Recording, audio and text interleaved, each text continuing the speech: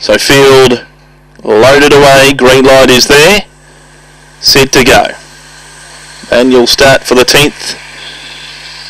Ready. They're off. Beginning well towards the inside to Goose with Perry White going forward was Feisty Ivy. Deeper out on the track, Velvet Acorn from Megs Rawson. We Own a Jet last is Tiny Tiddles. Atina's Tiddles around the turn. The leader Perry White. De Goose are on the inside. We Own a Jet runs up over the top of them. De Goose in front. De Goose.